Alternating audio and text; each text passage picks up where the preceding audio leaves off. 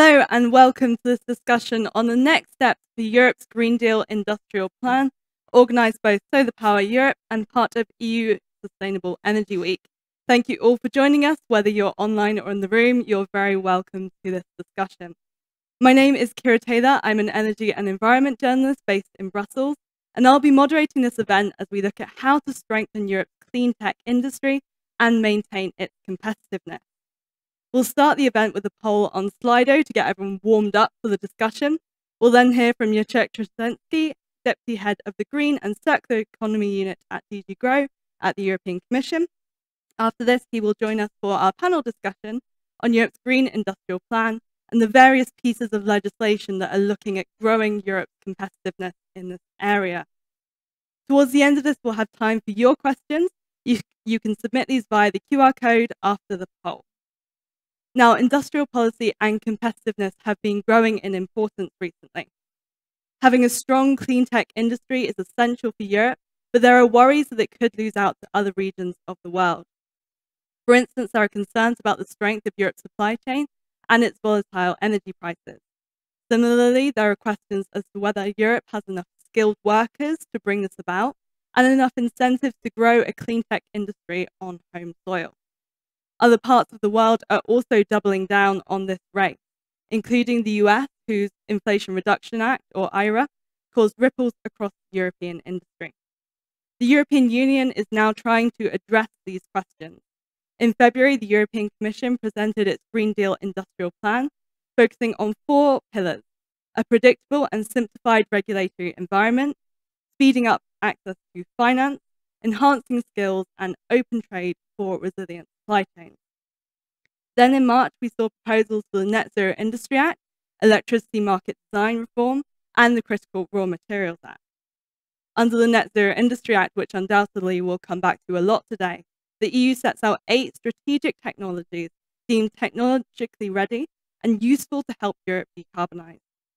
I'm going to list them now, just in case no one has seen the annex, which I'm sure everyone has, but they are solar photovoltaic and solar thermal, onshore wind and offshore renewables, batteries and storage, heat pumps and geothermal energy, electrolyzers and fuel cells, sustainable biogas, biomethane, carbon capture and storage, and grid technologies. And a lot of our speakers today are from those industries. The draft law sets out a benchmark for domestic manufacturing, aiming for at least 40% of these technologies to be manufactured in Europe. Funding could also be available. We saw the Strategic Technologies for Europe platform this week, and I'm sure we'll get into the details of that soon. But is all of this enough to secure Europe's clean tech future? Well, we'll discuss that in our panel later. But to kick off our debate today, we want to get your opinion on this. So we want to get your opinion on the list of the 8 technologies set out in the Act. On the screen, you should see a QR code that will take you to our question on the annex. The list has proved controversial for some. The European Parliament rapporteur, for instance, wants to scrap it entirely. Meanwhile, industries left out of the list, notably nuclear, are arguing that they should be on it. So our question that you can all see in front of you is, do you consider the Commission's list of 8 technology categories to be right for the Green Deal Industrial Plan's objectives? You have about a minute to submit your vote, so let us know what you think on it. And I'm actually too short to see the screen over this, so I'm going to have to do a meerkat peek over it.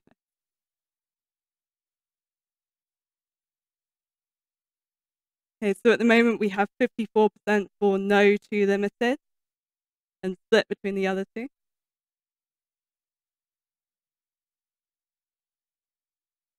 And I'll give you 30 more seconds to input your answer if you haven't managed to already.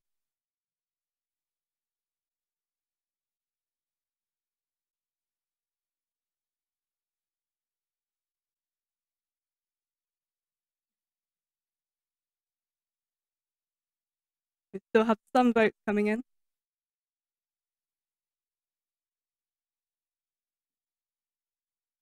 Okay, well, I think we'll close it there for the moment. So we have almost 60% saying no, the scope is too limited, around 30% saying yes, it's exactly right, and a few saying it's too wide. We'll get into that discussion later as well with our panelists. But first, I'd like to invite Jacek Trzynski to the stage, or to his microphone, for the opening words. He is the Deputy Head of the Green and Circular Economy Unit at DG GROW at the European Commission and can give more details regarding Europe's green industrial policy. So the floor is yours. Thank you very much, and good morning, everyone. I think you provided already a quite comprehensive introduction on what is in those proposals that we have recently tabled, and I think probably most of you know about them a lot. So what I would like to do in this couple of minutes is to present shortly what is happening in the markets, because I think it's always useful to see the trends, and then maybe say a few words about the emerging main topics in the negotiations on the Net Zero Industry Act. As you know, we already started negotiation with the Council. The Parliament is progressing very quickly with their work on that. It's a high priority file, so well, the scope on which you have just provided your opinions is one of the main topics, of course, and I will say also a few words about that. So, you know, the Green Deal Industrial Plan and the Net Zero Industry Act were really are proposed to scale up the production of net zero technologies, to strengthen our supply chains. Until last year, the focus of policymakers in Brussels and member states was really about deployment.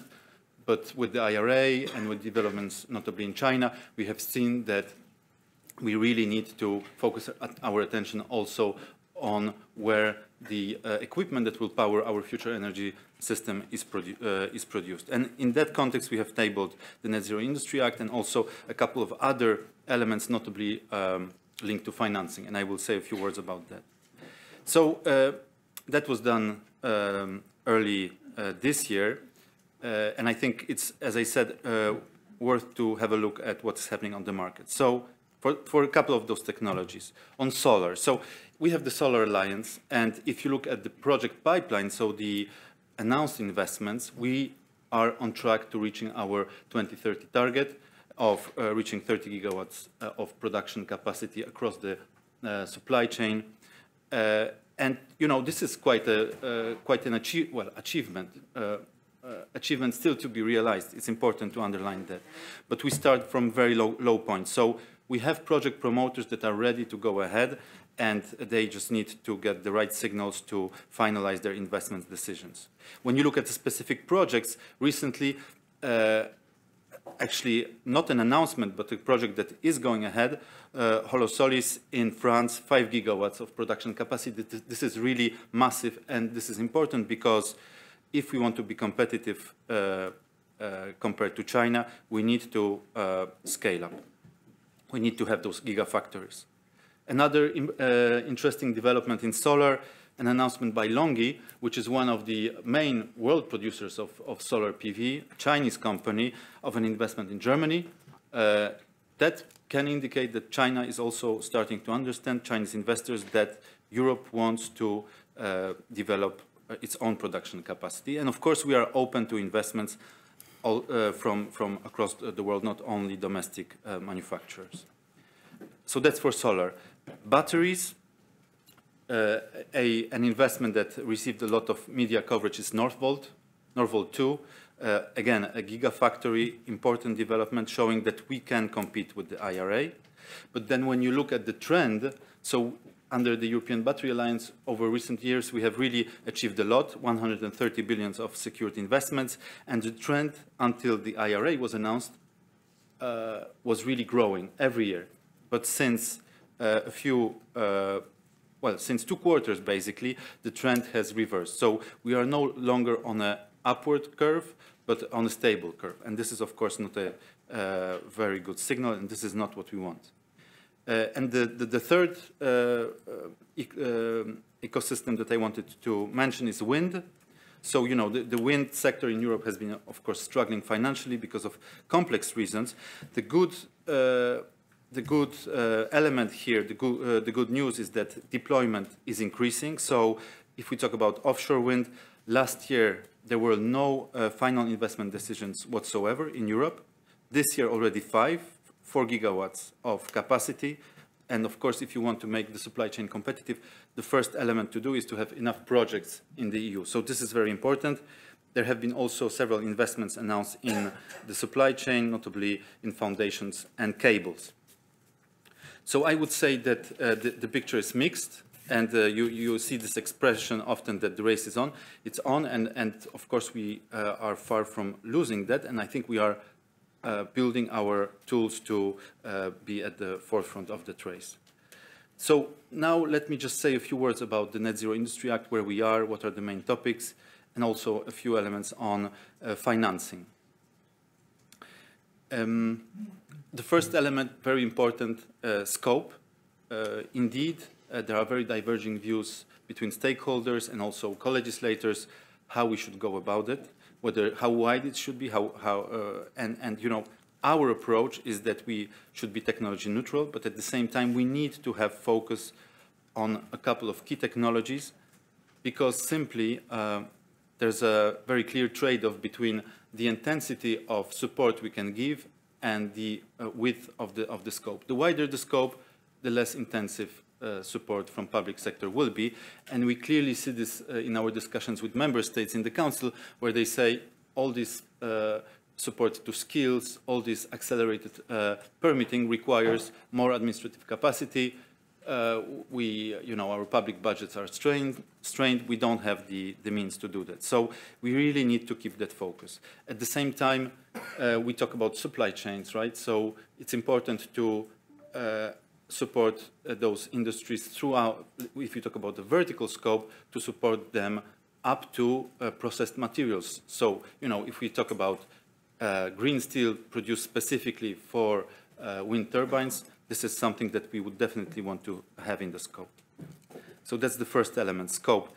The second topic that is emerging in the negotiations is how to strike the right balance between supporting those supply chains and ensuring that we don't lead to a significant increase of the cost of their deployment. Because, of course, our energy transition will require very significant investment costs. And I think some of the industrial alliances, green technology alliances, have been pointing to that, this buildup of domestic supply chains will result in increased costs. If you look at the proposal that we have tabled in March, we have kind of tried to balance that. So, for example, you have the provisions on public procurement and green auctions for green power, which will require member states to factor in the award criteria where the equipment comes from in certain cases. But they would not have to do that if the cost difference stemming from the application of these criteria would lead to a 10% price increase. So we have set the bar at 10%, and there are diverging views, of course, whether that's enough or not enough. But it's important also to send a signal to our companies that in the long term, they will really need to be competitive, because we cannot just support them and protect them indefinitely. So that's the second topic that is emerging. And the third topic, administrative capacity, something that I mentioned already. So indeed, member states are in a difficult situation. They do not have significant resources, additional resources to allocate to supporting those industries. So in some cases, it would have to be done through reallocation from other policy priorities. Of course, a lot can be achieved simply by simplifying procedures, and this is something that we have been underlining for permitting notably, but we also have to support member states where this is necessary. We have appropriate tools at EU level for building administrative capacity through appropriate programs, and this is something we have to make clear to member states in order to secure their support for ambitious proposals, ambitious provisions of the Act. And the final element I wanted to mention is financing. So, of course, when the Net Zero Industry Act was tabled, it received quite a lot of criticism as an inadequate response to the IRA. The IRA is all about money. There's no ring-fence budget for those sectors in the Net Zero Industry Act. It's important, and today we discuss indeed the Green Deal Industrial Plan. So the Net Zero Industry Act is part of a broader set of measures that we are tabling. It creates mechanisms for accessing financing that is already out there or new financing that is being put in place. And I think here we really have to rebuke the accusation that the EU is not providing the financial means where they are necessary. So just a few words about that. Last year, we have tabled the Repower EU amendment of the recovery funds, 20 billion of additional investments for those objectives. We are working with member states to make sure that they factor in their plans also support to supply chains of net zero technologies. I must say, we are not always successful. Only a few member states have decided to do that. And I think it's important to continue making the case for that. Second element, InvestEU. You have seen that the Commission this week has tabled STEP, the former sovereignty fund. There's a lot of very relevant elements for these sectors there. So notably for InvestEU, 3 billion euros of additional money that would be directed towards strategic projects. Similarly for STEP, Innovation Fund, 5 billion of additional resources for those objectives. And then last element, which is often people don't notice, is that the Commission has proposed to modify rules for cohesion policy. And here we talk really about massive financial resources. So member states would be able to support net zero manufacturing projects, not only for SMEs, as is the case today, but also for larger corporates. And since we talk about gigafactories, this is very important. And so now it will be very important that member states fully use those opportunities. We have to jointly work with them to simplify our framework. I think this is the main conclusion we draw from the Inflation Reduction Act. And we also have to be careful not to overcompensate companies, because the IRA is really a waste of public resources. 60% aid intensity for production capacities. The market should not work like that. So we should support industries where this is absolutely necessary, but not beyond what is necessary. And as I said before, we have to make sure that in the long term, those companies that receive that support can stand on their feet when they compete with Chinese companies. So I would stop here, and I really look forward to the debate with all of you. Thank you. Thank you. A really interesting introduction, I think, especially given the importance of the finance question there, particularly when we do talk about the Inflation Reduction Act and other competition the EU is facing. Well, with that, I would like to introduce the rest of our panel today. To discuss the next steps for Europe's Green Deal Industrial Plan, we have Dries Ack, Policy Director at Solar Power Europe, Carla Wellens, from Director of Quality, Health, Safety and Environment at Smulders. To talk about storage, we have Patrick Clarence, Secretary-General at the European Association for Storage of Energy. Representing the electrolyzer industry, we have Christopher Frey, Head of Public Affairs at Sunfire. And finally, on heat pumps, we have Thomas Novak, Secretary-General of the European Heat Pump Association. And of course, Jacek from the European Commission will remain with us for our discussion. So to start us off, I'd like to invite each of our panelists to give a quick opening statement. Dries, let's start with you. What do you see as the next steps for Europe's Green Industrial Plan? Yes, thank you, Kira. And let me maybe open with a question to the audience. Who believes that China's industrial policy was technology neutral? What? Who believes that the US IRA is technology neutral? The fact that we talk about technology neutrality in an industrial policy conversation tells me that we are not used to that conversation. It's a new topic for us, for Europeans. It's a new topic for the city. And we are clearly at an initial stage of understanding what we're actually talking about here. And that means that if there's no focus, there is no industrial policy. So if you then look at what needs to be considered as being part of the scope of this Green Deal industrial policy, I would say think about where we are vulnerable. Think about what we're going to base our future economic prosperity on, and make sure that we don't have an Achilles heel as big as a swollen Achilles heel. I work for the solar industry. People love solar. It's booming like never before. What's going to happen in the next 5 years in terms of solar deployment has nothing to do with what happened in the last 20 years. It's another scale. We're going to base our European economy and our prosperity more on solar than anybody would have expected, including ourselves, by the way. We cannot leave the situation of the vulnerability that we have now with dependency on China untouched.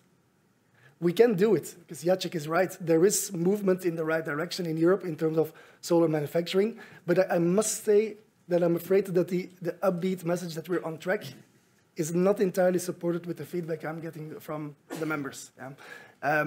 We see development in the right direction when it comes to the modules and the cells, so which is the end of the supply chain, like the end product. But that's, I call it like superficial resilience. It's not deep resilience. And that means that we have real vulnerabilities deeper in the supply chain. Polysilicon, ingots, wafers. I don't expect you to understand it, but that's where we have the vulnerability. So I would argue for focus, because industrial policy is about focus. And I wouldn't say, like, why don't we focus really on where we're most vulnerable? And for solar, I would say, let's do ingots and wafers if we have to choose. Because you're right, we don't have eternal budgets and money, and that's going to be the critical point. So the more we think technology neutral is important in discussion, the less we're going to do, and the more vulnerability we're going to create. Maybe I leave it to that then. Thank you. So a call for deep resilience and a focus as we approach this legislation. Carla, let's come to you next. What is your approach to this topic? Okay, so good morning. Maybe just mentioning that I work for Smulders, but Smulders is also part of the OFA Alliance, and OFA Alliance consists out of 5 companies working for the offshore wind, being Blad, SIF, EEW, Steelwind and Smulders. And we are happy to work on the offshore wind industry. And I think with offshore wind in Europe, we are already getting a lot of involvement in the EU targets of emissions, of the CO2 emissions. And I believe what Dries mentions is to have focus. And for us, it means that we will need a good balance between speeding up, because we still are not on the verge of what is wanted, being the 36 gigawatt by 2030 annually. We are only at 7 gigawatts if we believe Wind Europe. And that's, that requires some speed up, but also scaling up. And the scaling up, we need to do that in steps just to survive, because it will bring a lot of investments and also a scale up of skilled workers, which we do not have now. And for a double of production, we will need also 1,000 more skilled persons in different areas. Thank you. Patrick, let's come to you next. How do you view this issue, and what do you think are the next steps as Europe looks to boost its competitiveness? Thank you very much, Kiara. I would like to share some numbers on storage. So representing the storage industry, I will look from a storage point of view. We had a session this morning about the energy storage coalition with the renewable sector, wind, photovoltaic, and also storage. In there, I shared the number, and sorry for the ones who were there. We will need to deploy in Europe 200 gigawatt of installed capacity of storage by 2030, 7 years from now, 200 gigawatt. Today, we have 60 gigawatt. We built historically 1 gigawatt a year. Also, if in the last 2 years we built 2 to 3 gigawatts, so I see an increase. But we're nowhere near the 14 gigawatt of energy storage we need to install in Europe. 14 gigawatt a year will come from 1 gigawatt. So it's huge what we need to do by 2030. And by 2050, if you want to wait until 2050 to decarbonize, Claude Thomas in the session before said it's too late, then we will need 600 gigawatt of storage, 600. So where do we get these technologies from? It's a choice we have to make, and can either say we are quite open and we would hope that the market delivers and that maybe other people have the skills and bring us these technologies to Europe, or we can say that we see strategically we need a certain amount of production in Europe. And production in Europe means then also do it in a way which is compatible with the, I would say, world trade rules. And if you go on the different tools we see coming up, which is, we saw the Critical Raw Material Act, we have the discussion on this Net Zero Industry Act, we have the batteries regulation which came up, which requires recycled content. We see the tool which is called the Carbon Border Adjustment Mechanism, which is not for storage yet, but eventually we'll get there, where you have to compensate the CO2 emitted which you did not pay for. You have to pay it when you enter the European Union. So we see a lot of tools helping this. But we see that the investment decision, the final investments decision are not, the market conditions are not there to make final investment condition to invest in Europe. We just see it for the moment. So we would like to stimulate this. And the Net Zero Industry Act is for us a document which is very helpful in this way. We heard before, and I like very much, you said it will be fastly treated because it's a high priority file. So what happens if all high priority files, if all files become high priority files? Do we still have high priority files then? So it's a bit, so if everything is high priority, nothing is high priority. So it's really the same logic you need to apply when you talk about the technologies you have chosen. So make sure that you push the ones which you see as more strategic in Europe. Thank you. Thank you. So both yourself and Carl are showing the scale of the challenge, and also I think we'll get into the market later and see whether there really are the right incentives there. Christopher, let's come to you next on this. How do you see the next steps of the Green Deal Industrial Plan? Thank you very much. It's good to be here and provide the view of an electrolyzer manufacturer. Electrolysis, for those of you who are maybe not familiar yet, is the process to produce green hydrogen from electrolysis and water. From electricity and water. And I think Sunfire, my company, the company I work for, is very representative of the hydrogen sector in Europe. We were a startup in 2010, founded by 3 colleagues who are still in the company. And we're currently a mid-sized industrial company with 600 employees. We are executing projects with industrial customers like RWE, Unipar, Total Energies, and so on. And we are currently scaling our operations at an unprecedented speed. I think we're in a bit of a different situation than the solar or the wind industry, not just in terms of the size that the industry has already reached, but also in terms of what's before us. So we are coming in hydrogen not from sort of the support side. If you look at wind or PV in Europe, they were supported by feed-in tariffs, and that led to the scaling effects in the first 20, 30 years of its operation. For hydrogen, we're coming from the other side. We are defining targets for 2030. We want 10 million tons of green hydrogen in Europe, and that equals 100 gigawatt of installed electrolysis capacity. We're currently in Europe at 0.3, 0.4 gigawatt. Yeah? So that equals basically a 1,000-fold increase of capacity. It's a huge industrial policy challenge. It's also a huge industrial opportunity for Europe. And I think we can do it because there is a very compelling argument for doing this in Europe. So we have 30% of global manufacturing capacities for electrolyzers in Europe currently. We're losing this share because China is ramping up extremely fast, just like in other technologies. But we still have this edge when it comes to manufacturing capacities. We also have a technological edge. Most of the leading electrolyzer companies are based in Europe. Yeah? They're not based in the US. They're not based in China, yet they are based in Europe. And the other reason why we have to do it in Europe is that we have an industrial ecosystem which is very, very compatible with scaling electrolysis. It's not just that these industries need green hydrogen. Think of steel, refineries, chemicals, fertilizer production. There is now a broad consensus that we need hydrogen to defossilize these industries, to replace coal in steelmaking, to replace natural gas in refineries. But the other reason is that we have the industrial skills and the industrial know-how that we need for scaling our technologies. Think of mechanical engineering, electrical engineering.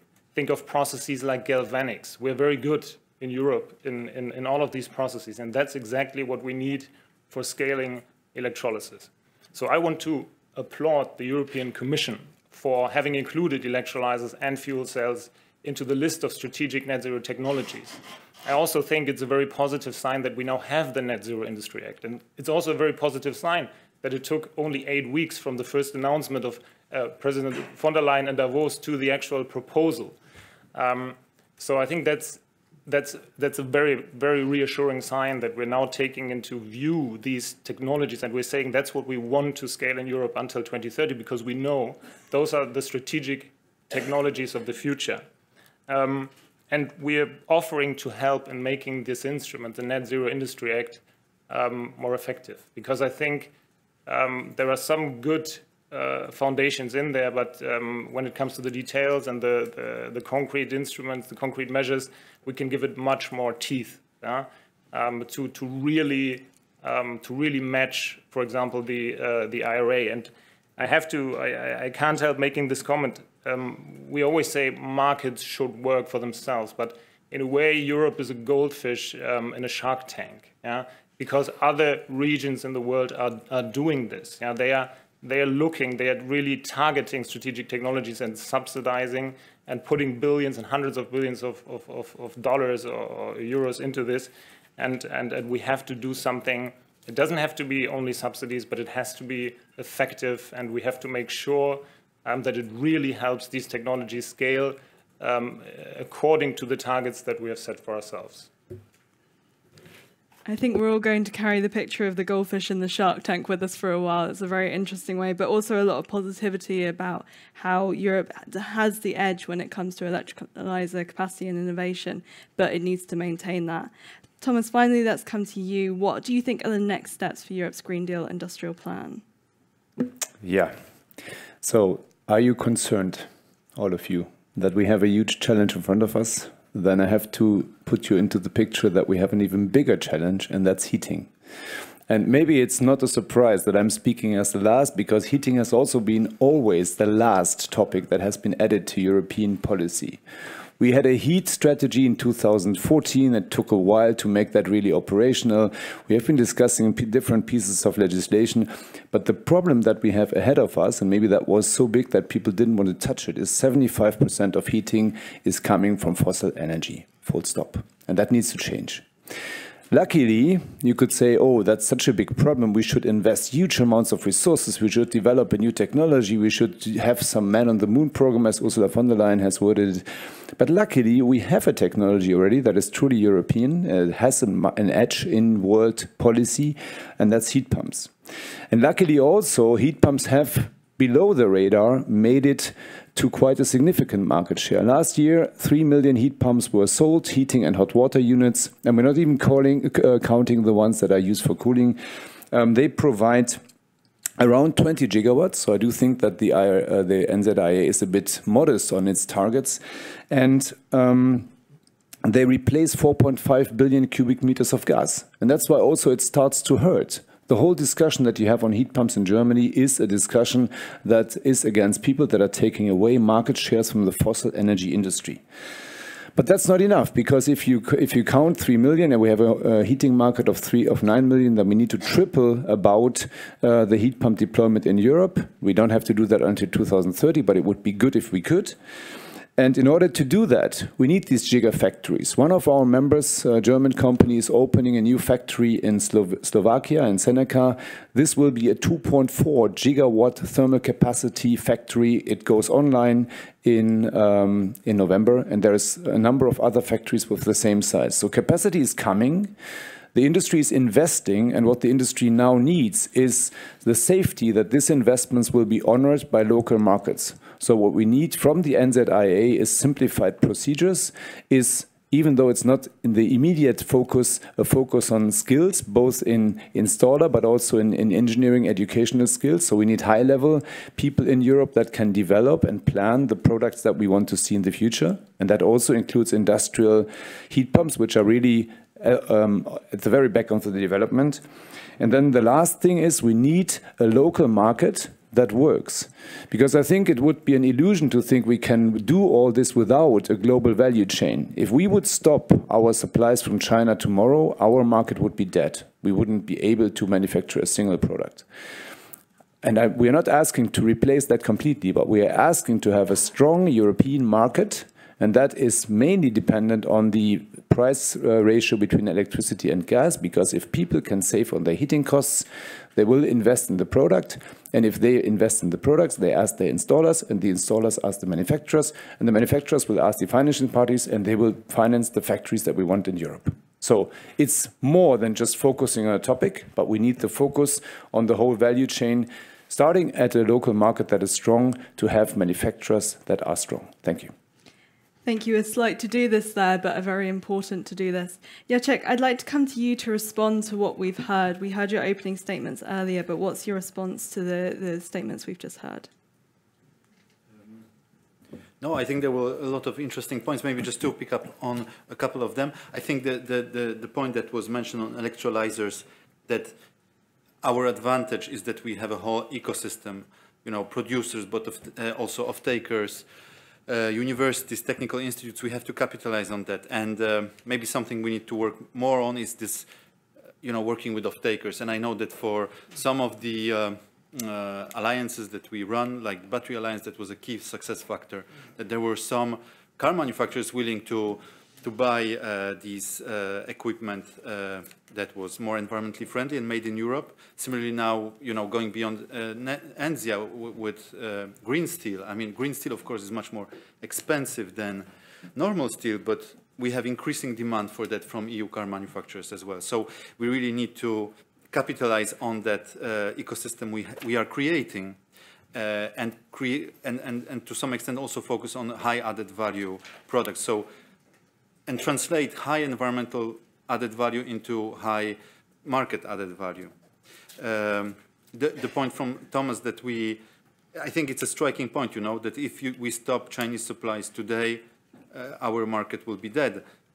You know, I think this is a striking point. And if you look at the IRA, I think they have currently some problems because they really want to build everything in the States from zero, and they simply do not have the capacity to do that. So we have to also strike the right balance between keeping our economy open, because also we export a lot, and strengthening our supply chains. And it's not always obvious to do that.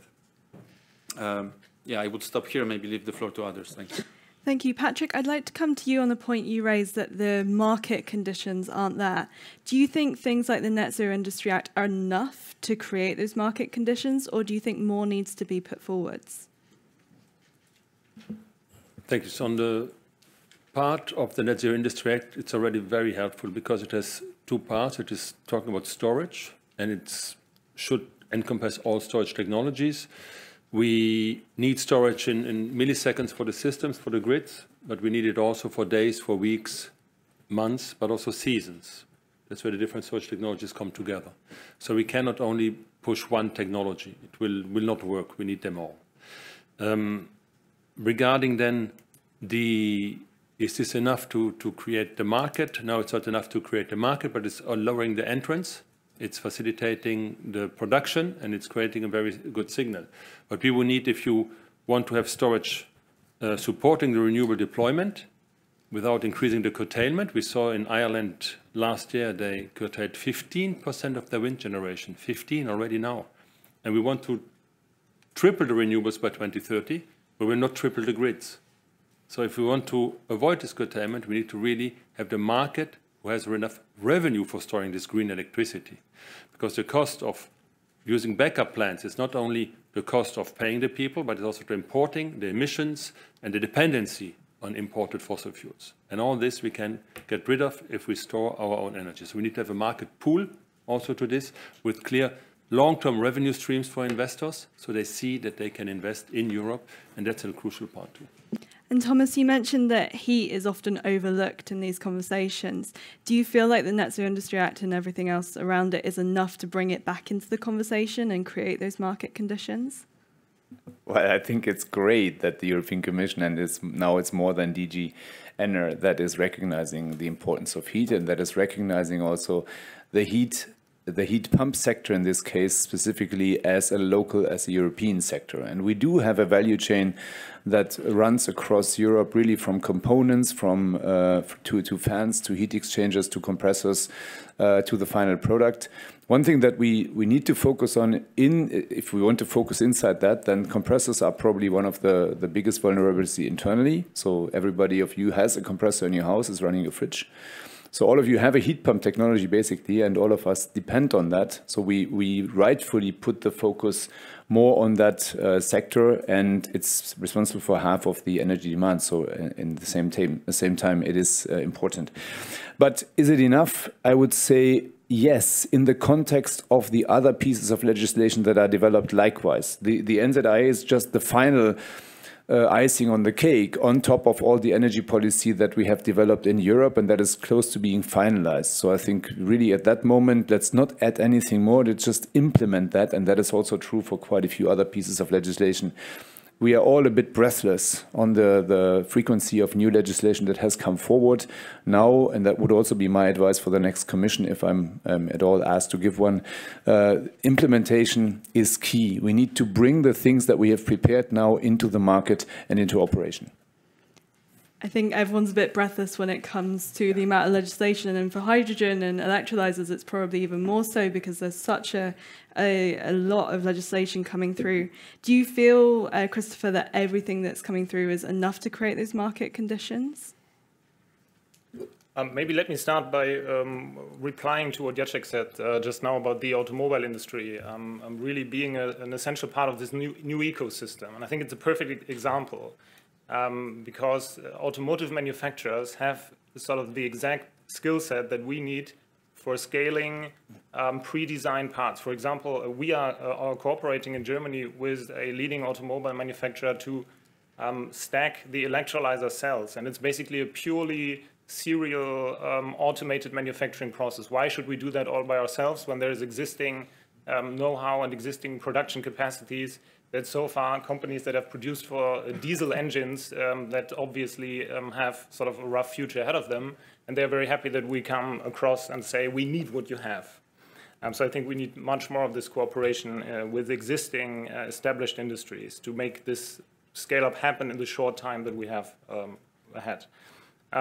So if we look at the NZR, I think the first thing to note is that we have, and this is one thing that we would criticize, we have a one-size-fits-all approach when it comes to the objective that we want to reach in 2030. It's 40% across all technologies, all strategic net zero technologies.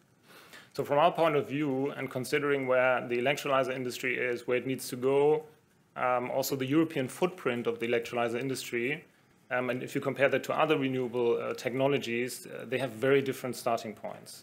As I said, 30% of global manufacturing capacity of electrolyzers in Europe.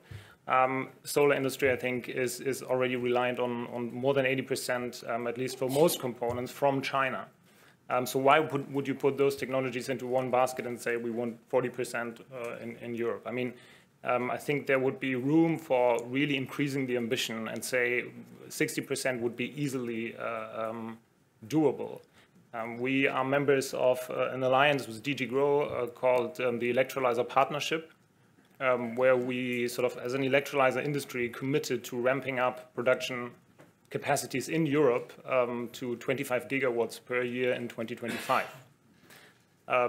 So if you say of the maybe 15 to 20 gigawatts that we need to add a year, we only take 40% of that. That would stay far below what European electrolyzer manufacturers said they can do. Yeah, so I would really advocate for increasing the ambition on the target. And then when it comes to the concrete measures, I think what we find important is not just to talk about subsidies, direct subsidies, yeah, but also to talk about de-risking. That's at least as important for us because we have ahead of us, as I said, a scaling challenge of really huge dimensions, and many of these electrolyzer companies like Sunfire are comparably new mid-sized companies, and in order to actually make these investments happen in components, in machines that we need to have sort of we need to have a guarantee instrument that helps us de-risking the scale-up.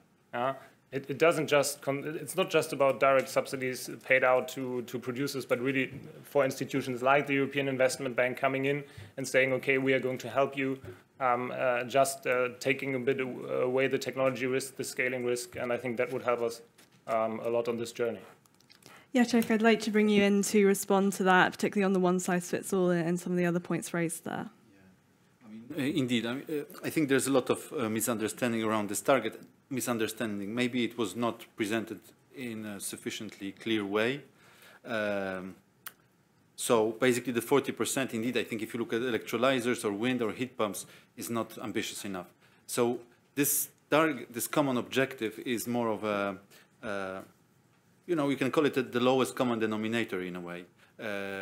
But beyond that global objective, which is a global benchmark for us to track our progress, we have to keep in mind the technology-specific objectives that we have under different alliances, partnerships, including the electrolyzer partnership. These are reflected in the proposal in the recital, so it's not, let's say, legally binding. And the reason for that is that the conclusion of the Commission was that we should not be too over-prescriptive in terms of defining legally binding objectives per technology. Of course, there might be stakeholders that think that we need it in the context of what Dries was saying, for example, that industrial policy really needs to be targeted. But our conclusion was that that was the balance we found. Yeah. And on the de-risking, I think point taken. I hope that the additional resources directed towards InvestEU will help with that. We are also pushing the EIB to increasingly focus its lending not only on deployment, but also on supply chains. And I think they are starting to get there.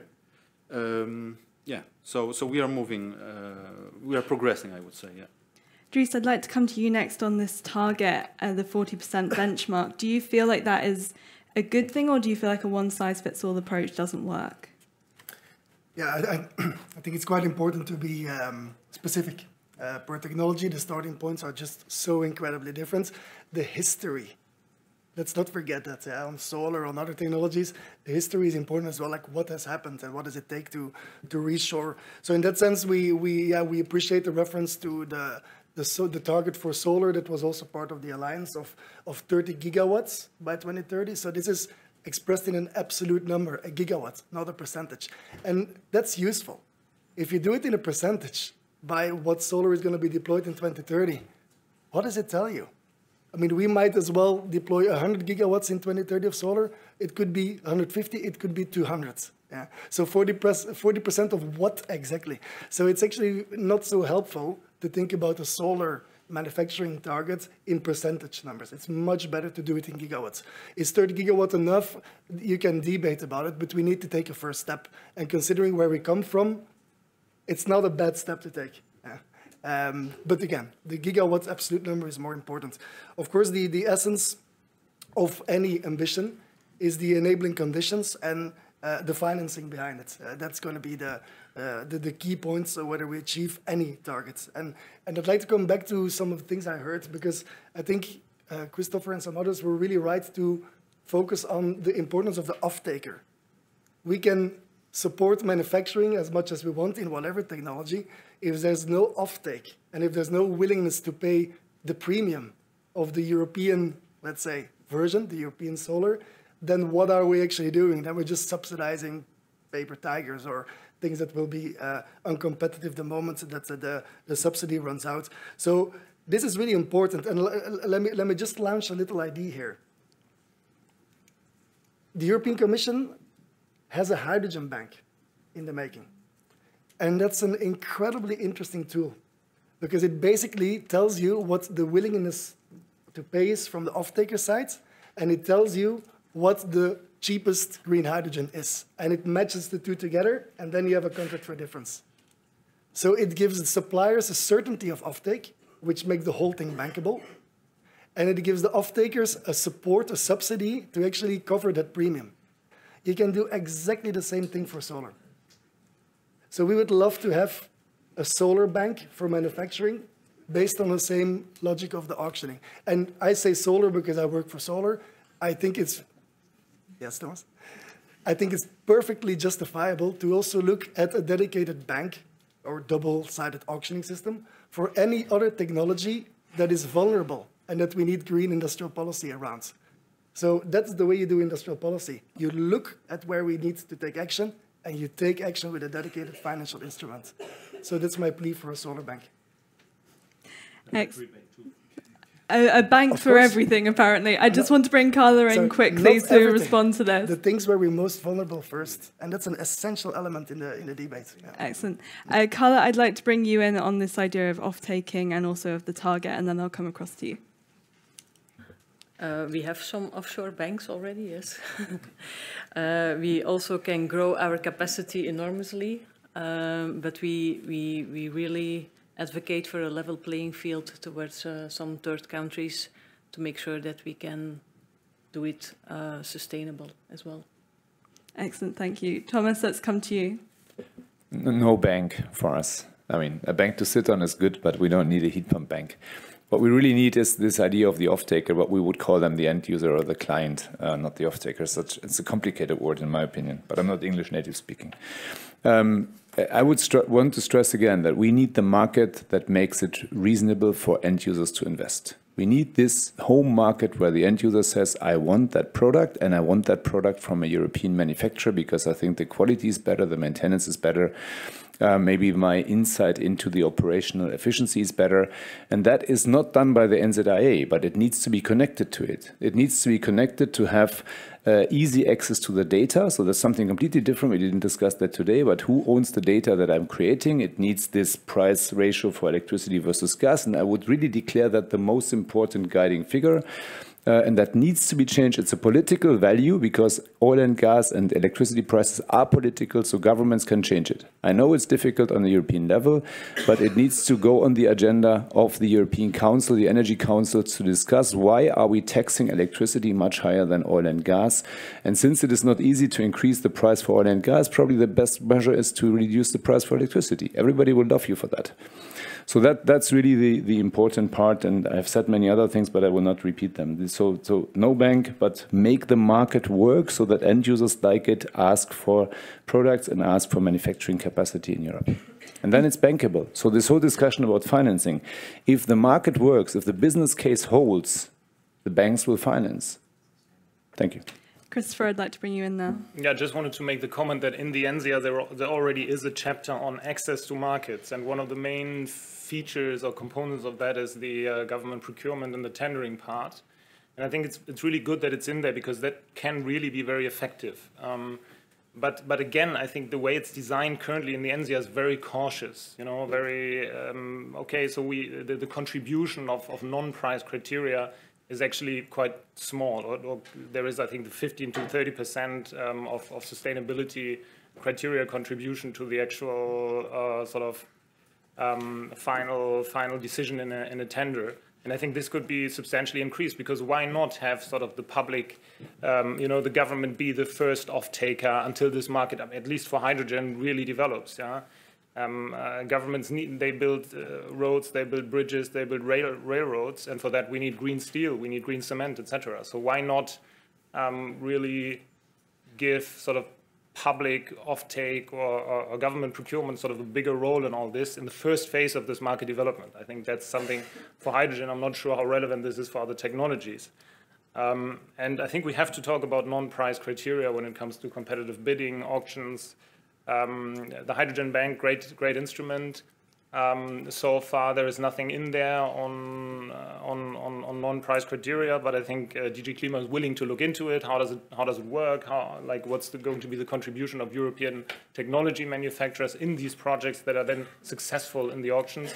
And I think we have to look at that and then learn from that and maybe really think about what other criteria could be, ESG, when it comes to really making sure that European technology being produced at very high levels of sustainability, environmental, and also social governance can actually compete in these public bidding processes.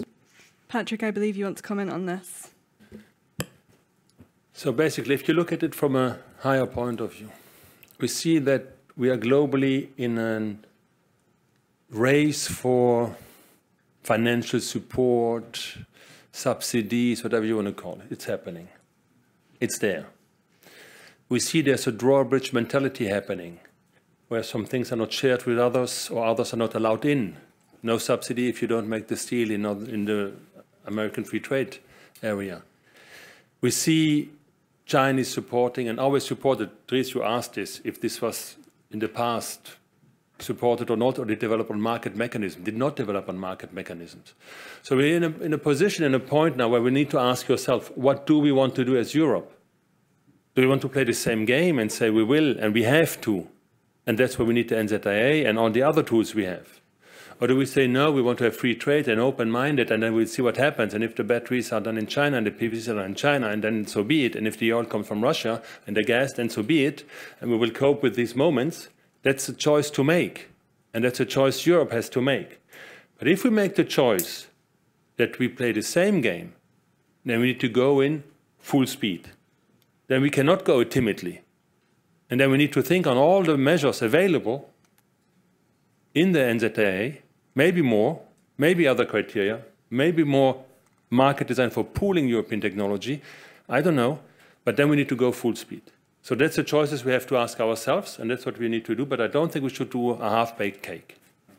Yeah, Czech, I'd like to bring you in now. We've had comments about non-price criteria, different banks for different technologies, and also the global aspect of this, if you'd like to comment on those. Yeah, I mean, the non-price criteria, indeed, this is already included in the proposal. Indeed, if you read the proposal, it's not so easy to understand it. It's complex. It's not by American, it's not by European. And there were calls to have by European, as the states do it there. But, you know, we concluded that it's not in line with the way we approach the global order, let's say, and it's also not in line with our interests, because we export much more than the US does. So we came up with something more complex, maybe more difficult to understand, but also more subtle and kind of trying to balance different interests. But there's this possibility of using non-price criteria already now. And this is applied by an increasing number of member states in auctions for green power. We have to make efforts probably to make other member states more comfortable with that, produce some methodologies that really help give value to high environmental performance. So one point that was made here, that the Net Zero Industry Act is important, but it's not the whole story.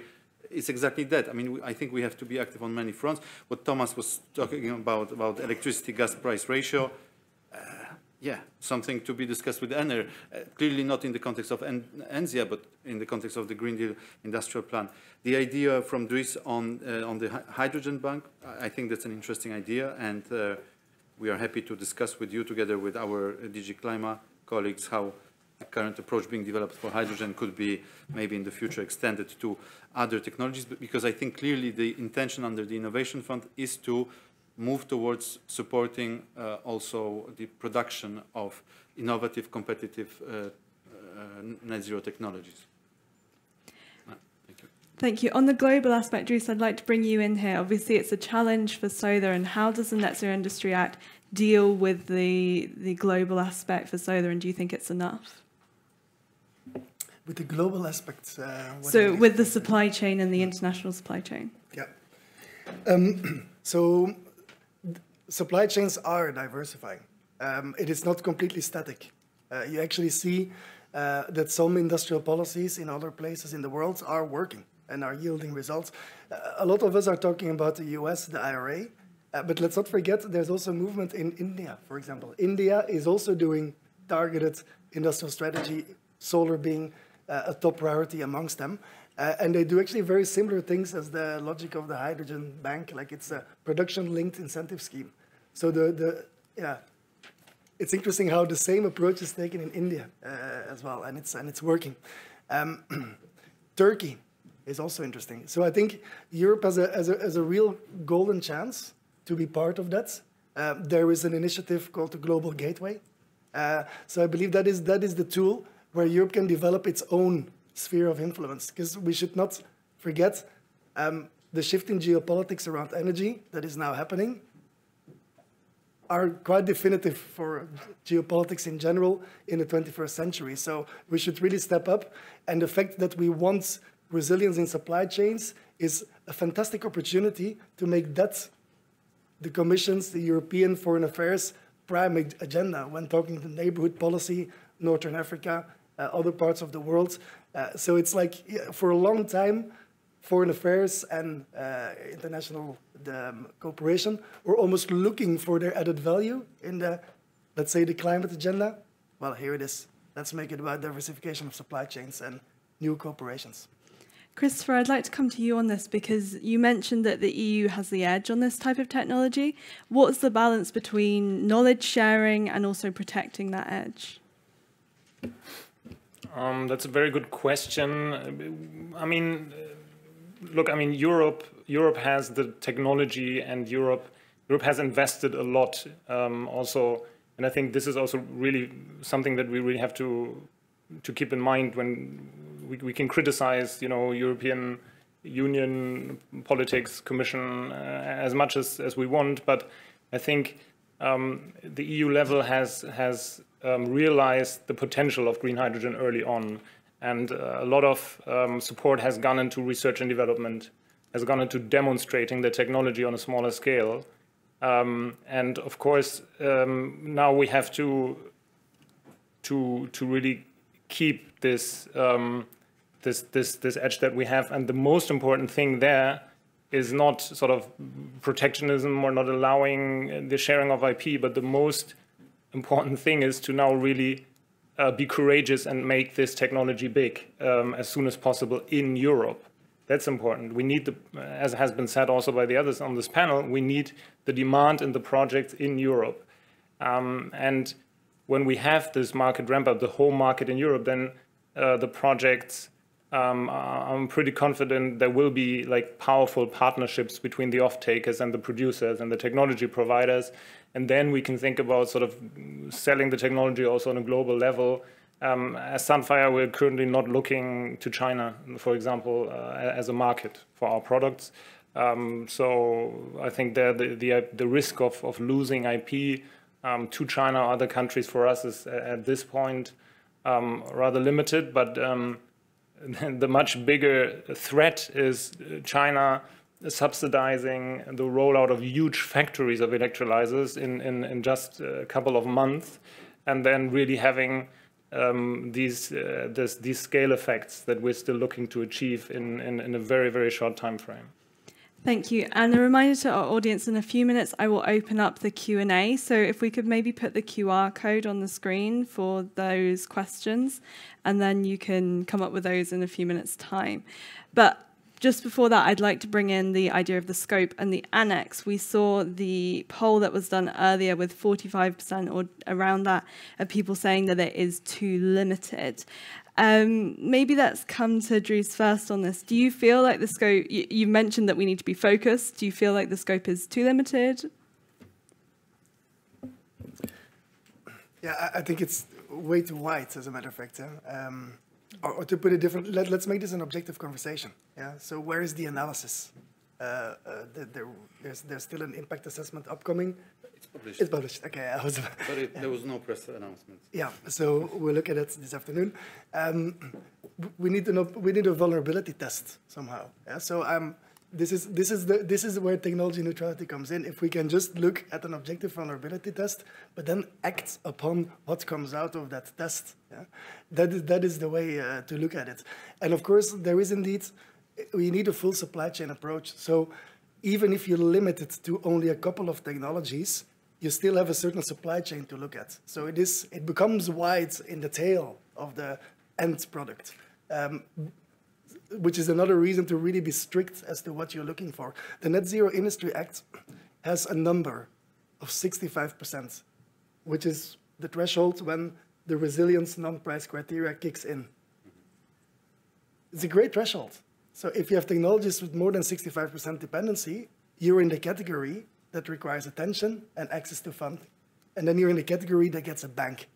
So heat pumps are indeed not there for the moment. Yeah. Thomas, let's come to you next. Do you believe that the scope is wide enough or not enough?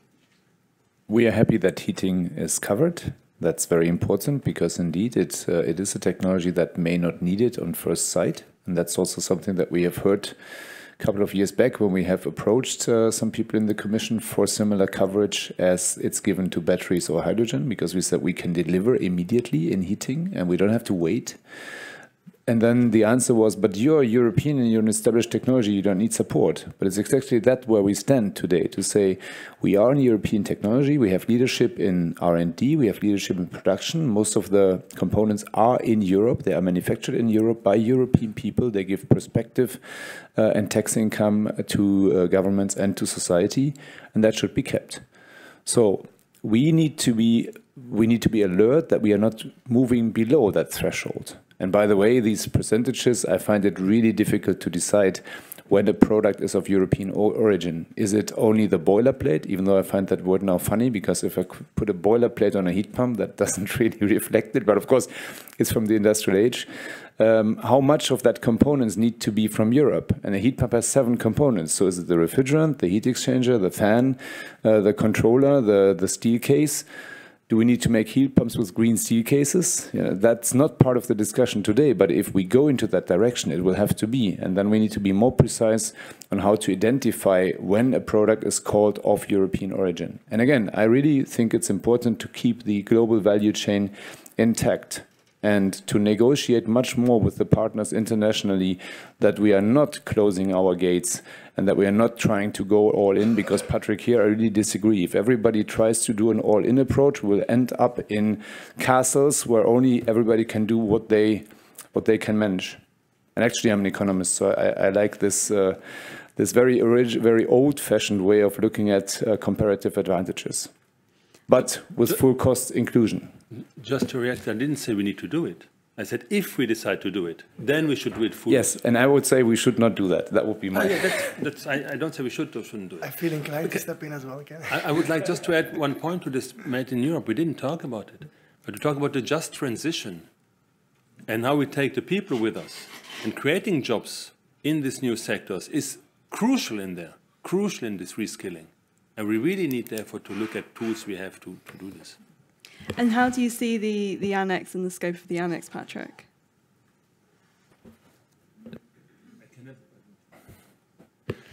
The scope for the annex, can you be more specific what you mean? Do you feel like it should be wider? Do you feel like there's enough clarity on components? No, I think for the moment, NZIA is nice. I love it. It's really nice as it is. Thank you very much. There you go. Positive for the Commission. Clara, let's come to you on this. Do you feel like the scope is good when it comes to components and what's inside it? Yes, we believe that the annex is wide enough and we shouldn't dilute it any further and just step into it and get started with it. And maybe going to what Thomas said about having transparency across the global world, that also accounts for the offshore, because we have a very simple product, actually. So it's not our goal to be protective on that one. But we, with looking at the NZIA, we really go for the for the things which are some things which are non-negotiable. About the non. I'm sorry, I forgot how to say it. There are the non-price criteria. Thank you very much, Thomas. Because they will offer us the ability in Europe to have a step forward. We have the technical institutions which can help us to provide more information and to make sure that we have a very good product, which is also sustainable. Thank you, Christopher. I'd finally like to bring you in on this question of the annex. Is there enough in it, and what is your view on the components? Yeah, I wanted to make one comment first to what Thomas said. I think, because I'm not an economist, but I think I know what comparative advantage is, and I'm afraid to say that in a world where at least 3 different major regions, China, the US, and Europe, are claiming leadership in the exact same technologies, comparative advantage is over. Yeah? So if Ricardo was alive, he would have to redraft his book. So, I mean, the US, China, we're all competing in the same technologies, and we all want to do the same things. Yeah? And the question is who will be there first? We're talking about 7 years, 2030. That's when we all want to have these technologies mass manufactured. As I said, 1,000-fold growth. So I think I'm more on the all-in side, actually, here. Anyway, when it comes to the annex, I think it's to be very frank. It's very well. It really serves the purpose. I would say it really manages to define the major strategic technologies where it makes sense from a job creation perspective, from an industrial transformation perspective, to claim leadership, or at least make sure that we're able to produce these technologies in sufficient quantities in Europe. I think what's more important is to further define the scope of the technologies and of what we need in terms of supply chain of the net zero strategic technologies that are listed in the annex. But when it comes to the length of the list, I say let's keep it at that. Jacek, let's come to you on this, because I know there have been questions raised in the European Parliament about how components are included in the list. And also, I mean, some people in the room clearly don't agree with our panel that it is enough. What's your view on that?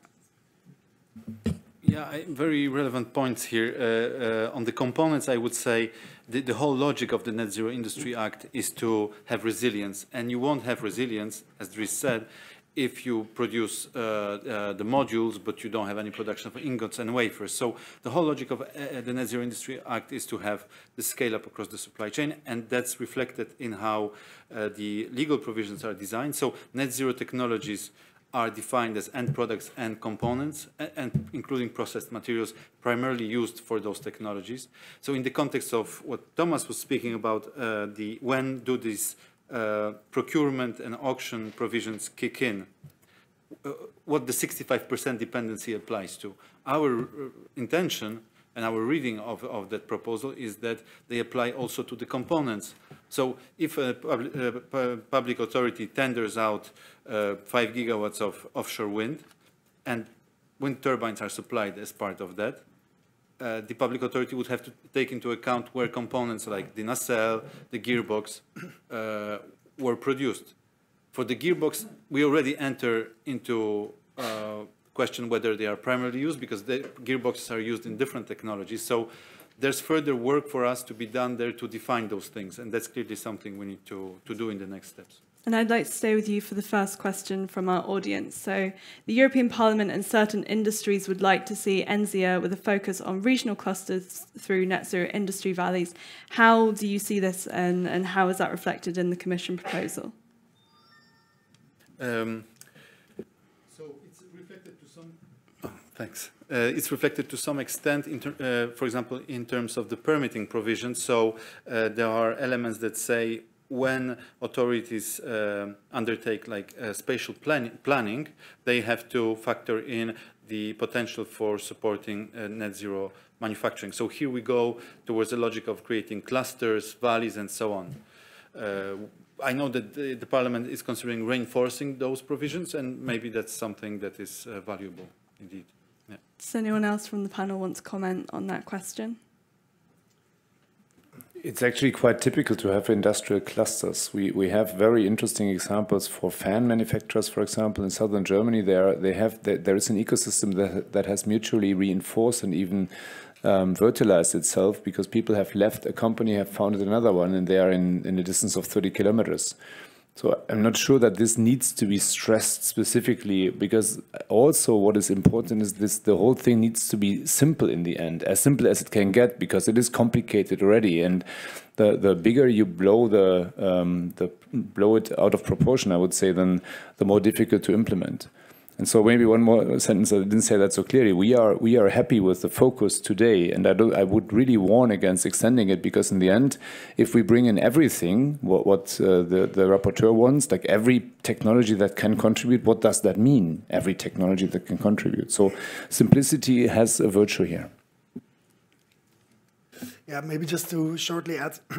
So indeed, there's an industrial logic to clusters, and therefore valleys, if you want to call it like that. So that's fine. Now, of course, the way it's introduced in the Parliament is replacing the net zero strategic technologies. And that's, of course, where the problem is. Yeah? I mean, it's perfectly mutually reinforcing to combine strategic technologies with valleys, but not as alternatives to each other. Then we choose for strategic technologies, if we have to. And then we have a question more on the finance aspect of this. So what EU policy incentivizes private investment into the energy transition, and why should investors provide capital or acquire equity? So we've discussed a bit about finance today. Would anyone in the panel like to take this, particularly regarding private investment? If not, I have to pick on you. Thomas, let's go for it. Do you want to hear the broken record? If you create end consumer demand, you will create demand for factories. So it's as simple as that. But now, to be precise on the question, what what is happening on the European and in EU policy, of course, it's state aid rules that can be loosened. It's for sure also making renewable technologies matters of public interest.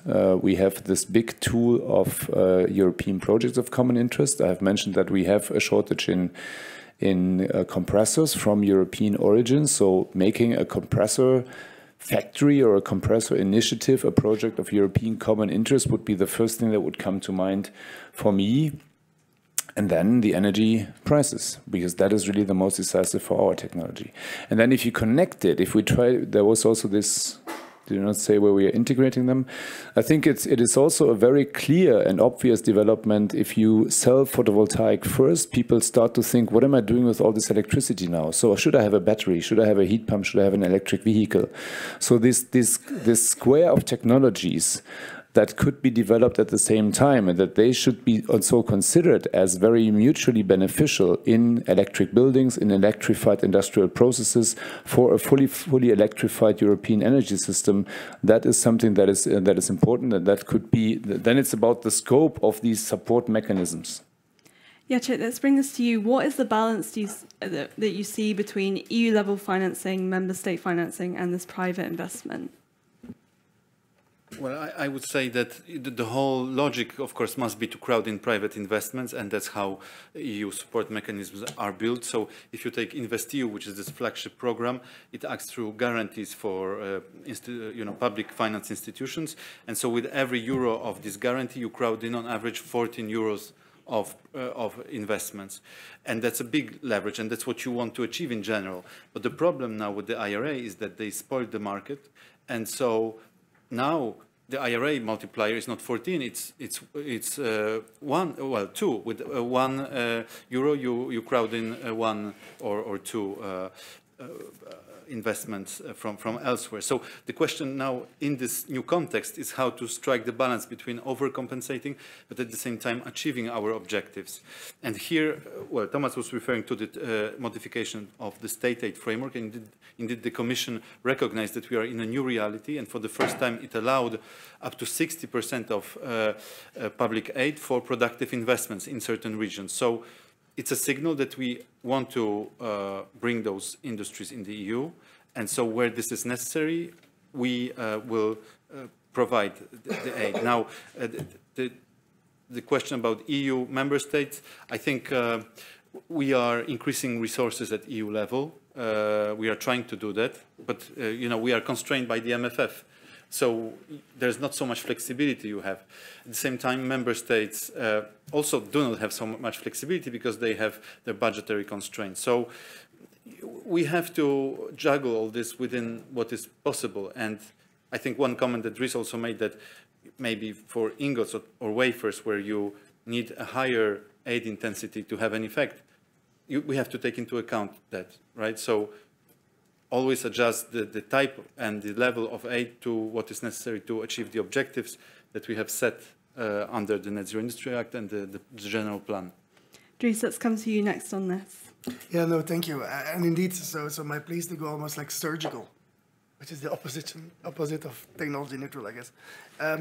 But to the point on finance, I mean, so yeah, this is important to indeed refer to what happened on the state aid in March, the TCTF, Temporary Crisis and Transition Framework, which is a step towards allowing support for manufacturing, but is again an indication of it's like a baby step. It's a bit like a a first approach out of the comfort zone, but then not really being all in. Yeah? And especially that refers to the points which is called 86, that Article 86 under the state aid framework, which is about matching aid. So it literally says, you can get in Europe what you get in the US. But, and then there's a whole list of conditions and of limitations to that. For example, you can get the same as in the US, but only for capital expenditure, not for operational expenditure. And that basically undermines the entire idea of having matching aid, because a lot of the issue is indeed related to the electricity intensity of ingots and wafers. So CapEx is important, but it will not do the trick if there's no solution for OpEx. And allow me to link that to the solar bank idea again, because that's exactly what it does.